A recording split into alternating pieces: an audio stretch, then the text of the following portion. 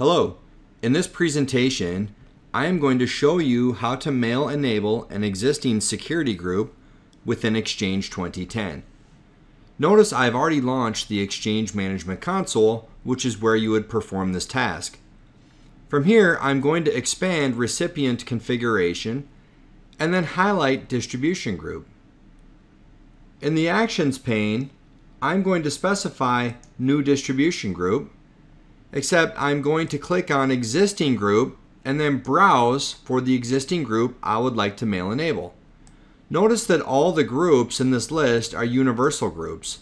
The group must be a universal group if it is going to show up in the list.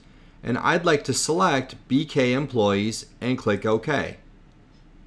I'll then click Next.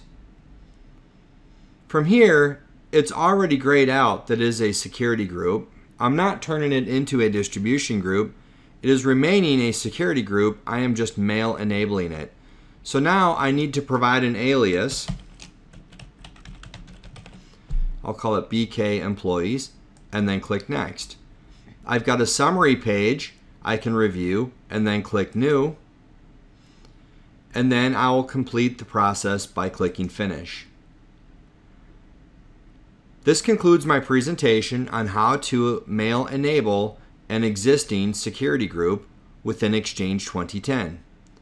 This is BrickhouseLabs.com, and thanks for watching.